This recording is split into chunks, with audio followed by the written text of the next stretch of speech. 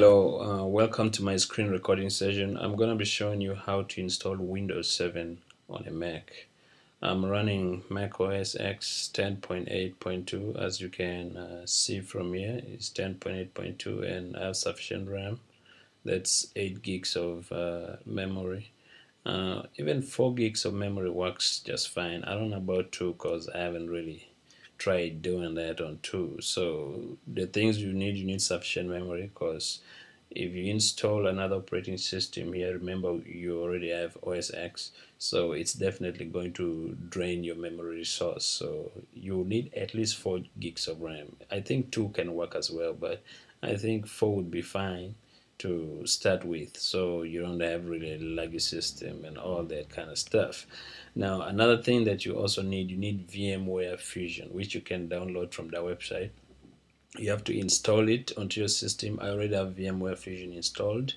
That's one of the things you need for it to install Windows 7 or even Linux.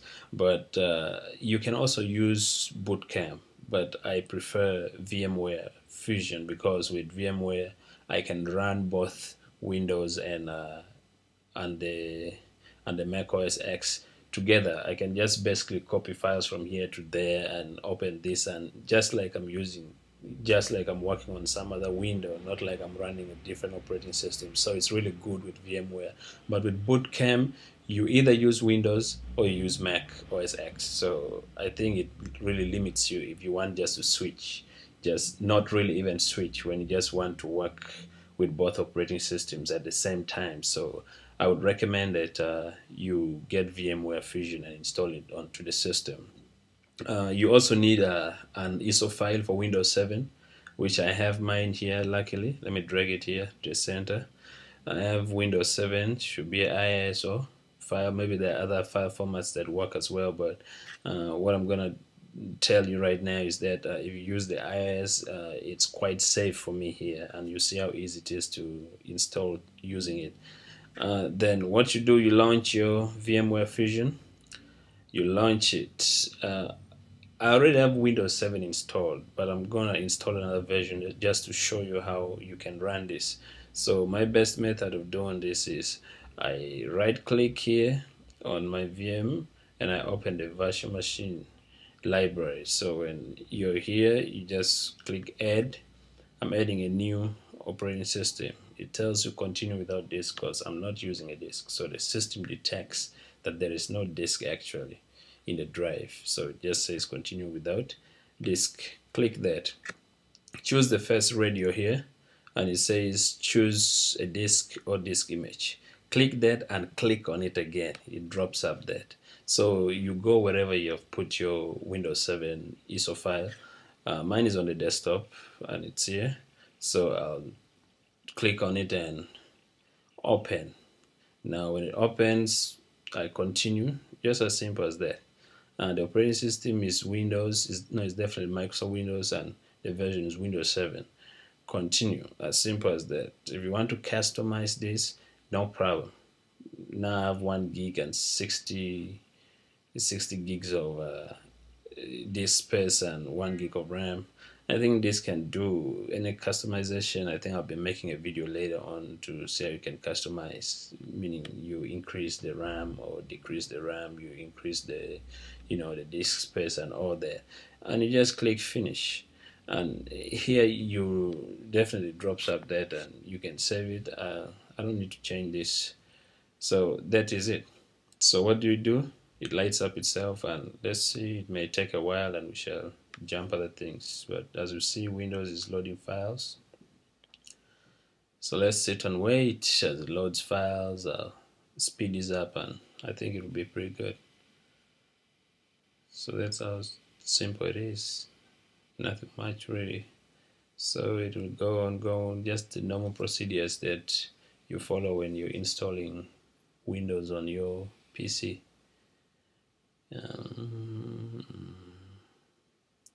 So you see it lights it up.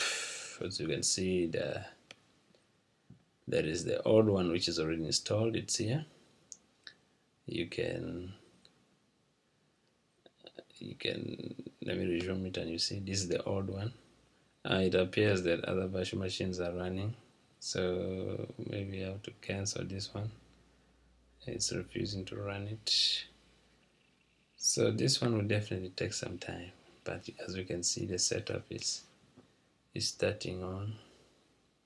Setup is starting. So it goes through the normal procedures. And I'm gonna stop recording right now, and I'll just come back when it's going towards the end, when the installation is almost over. But the most important parts are the introduction and the last bits, which we shall look at later on. So I'll stop recording for a while. Let me pause it. Okay, let's go on. So there, next, that's the installation. So this is what's happening now.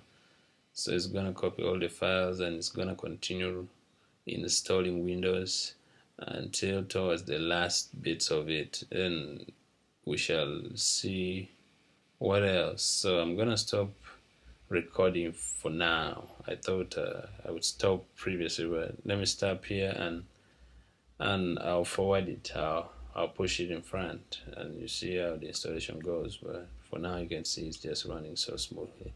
So I'm resuming, and you can see Windows needs to restart to continue. So these are one of the last moments of it.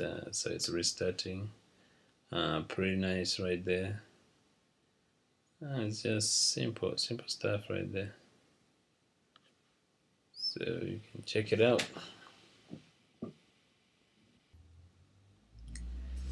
So there you have it, Windows 7 Ultimate. Windows 7 Ultimate. There you have it. And so that's our desktop for the very first time after the installation. Setting up the networks, those are things that you can do later on. So this is our Windows, as simple as that. So I think it's really cool to do that. So you check on this later on. I'm gonna be showing you how to synchronize, like to make it really easy for you to just pick stuff from the desktop here on your Mac OS X and just drop it here on Windows like I normally do on this one. So you can find that there are two of them here, but they're the same thing. So I'm just gonna have to not only suspend this, but I'm just gonna delete it after the suspension. So it's suspended now, so I think I can delete it. There's completely no use for it because I have a copy here of Windows. So thank you for watching. This video was sponsored by the Mangaung Times, and I think I can throw them some props here. If you can be watching, check out the Mangaung Times.